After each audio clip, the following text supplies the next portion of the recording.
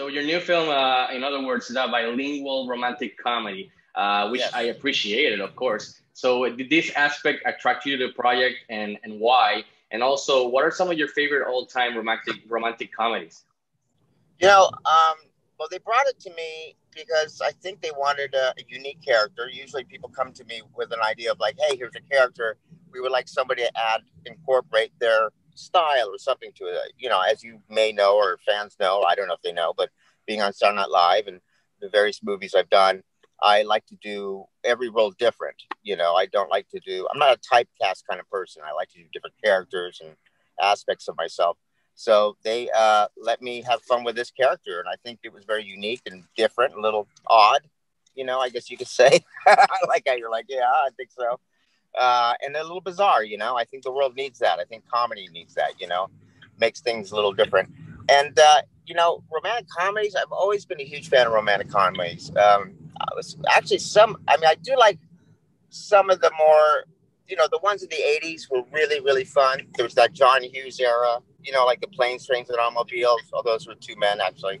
But, you know, there was, I mean, like the Say Anything, you know, with John Cusack and that genre, Ferris Bueller. But my favorite romantic comedies were earlier than that, the Blake Edwards and the, you know, the Billy Wilder comedies, like Roman Holiday with Audrey Hepburn and you know, I love those. Sabrina, the original Sabrina, you know, with Audrey Hepburn. Audrey Hepburn was one of the queen of like romantic comedies. I think you know there was that era that was really cool.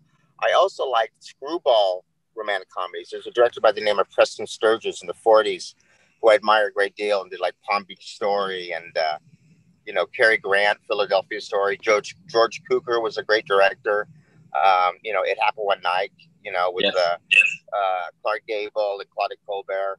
You know, I really was a big fan of that kind of, you know, the ones that created and made the beginning, the railroad tracks, if you will, of romantic comedies.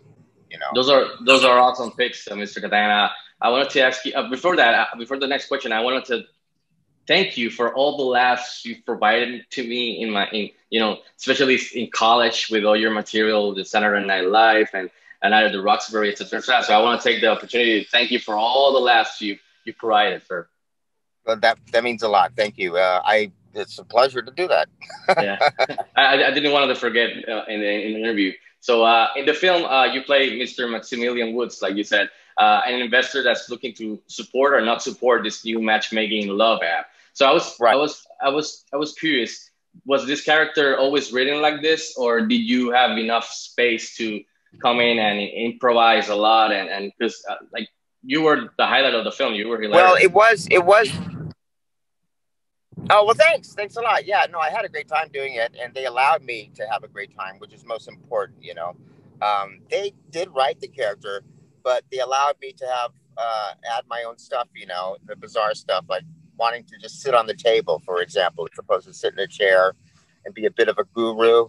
And you know, there's a scene where I'm angry at my mother on the phone that I don't want to pay for her anyway anymore, and that was improvised. So they let me improvise a lot of stuff, and they kept that in there, and that's always nice when they do that. So they were great. I mean, the director was fantastic, and the cast. They really let me have a great time, and that's the most important thing. So yeah, I got to add a lot of stuff. I'm glad There you was like a it. Yeah, no, there was a part in a line without spoilers where you said you're doing a joke with the protagonist that you say like a choo choo train with the name. I snorted water out of my Oh, nose right. when I was Yeah. watching it. It was hilarious. So in tone with Deal. the matchmaking love app, would you consider yourself personally a tech savvy person like social media apps, internet or stuff like that, iPhones and iPads? And have you ever been curious enough to try any of the dating apps? Because I remember I failed the basic eHarmony back in the day. Oh yeah. How about you? Well, believe it or not, I do. I'm in a relationship right now with a girl that I've been with. She's living with me now. Well, we've been living together. She just moved in recently. We've been together for like a year, and we actually met on an app, which surprisingly, and I That's thought that could awesome. never happen. Yeah, the app is called Raya, and we met on this app, and you know, we hit it off, and so it worked. You know, it was, it's unbelievable. It actually worked. You know, but yeah, so. she has an Instagram account. I wasn't very good at it, and she's taught me, how to about algorithms and all that stuff. Yeah. So I become a bit savvy about that. But yeah, we fell in love and we're together now. We're really happy. So we're in the back of the Wow. car right now. So things are not as good as I could be driving. That's awesome. Yeah, that worked in real life. That's awesome. Yeah. Moving from that question, one of the things that In Other Words explores is the concept of love has no boundaries. It transcends even language. So I want to ask you if you believe in that concept in real life.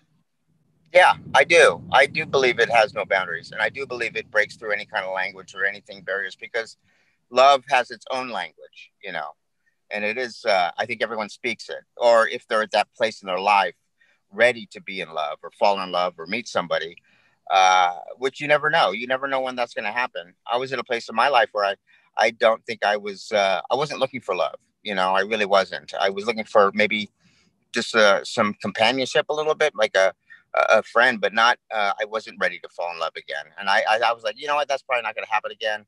That's absolutely fine with me. I'm at a good place. I love myself, and that's a great relationship too. And I think that's why it became a good relationship right now. The person I'm with now, and that's how it worked. But yeah, I think it breaks all boundaries. Everybody speaks it, but it's not that often. It's very hard to find that person.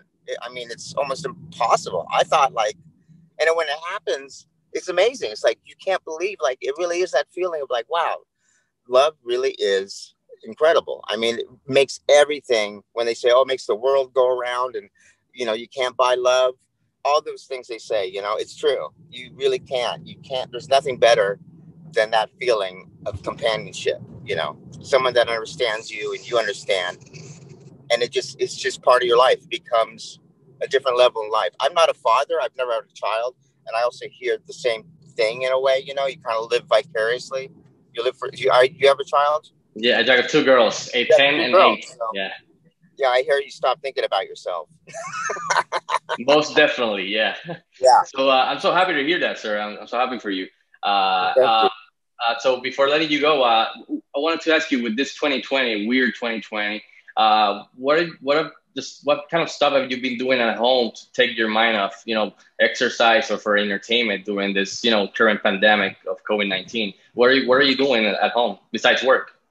I've been watching a lot of episodes of 90 Day Fiance. It's my new favorite show on a lot of television. I've been working on some projects. I have some things in development, and spending time with my girlfriend and my dog. I have. If you go on my Instagram account, which is Chris Kattan official, you can check out what I'm doing, and it's not a lot. That I'm sounds trying to make the promising. most of it. I'm trying to make the most of it, but I think it's funny how we are all quarantined. Everybody, it's amazing how it's affecting everyone. Not just you always think it's your thing. You think it individually. You always think about yourself, and this is absolutely not the time to think about yourself. It's about thinking about others. And I'm fortunate to be with a wonderful person right now during this time. I really got lucky.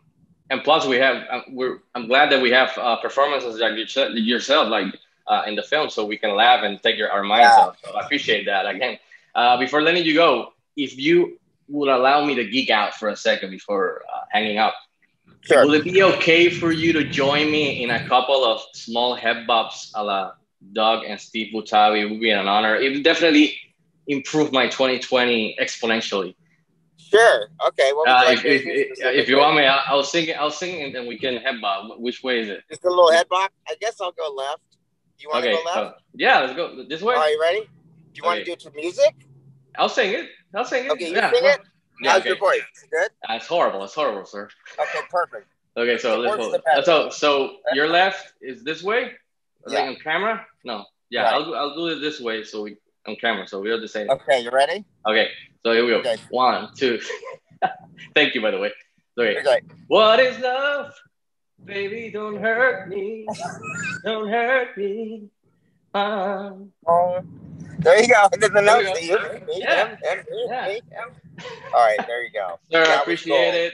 That's an awesome interview. Thank you for taking a little bit of You're your time and welcome. talk to me. Of Stay course. safe. Wish you the best always, sir. And thank you again. I will. Don't forget your mask. There you go. Nice shirt.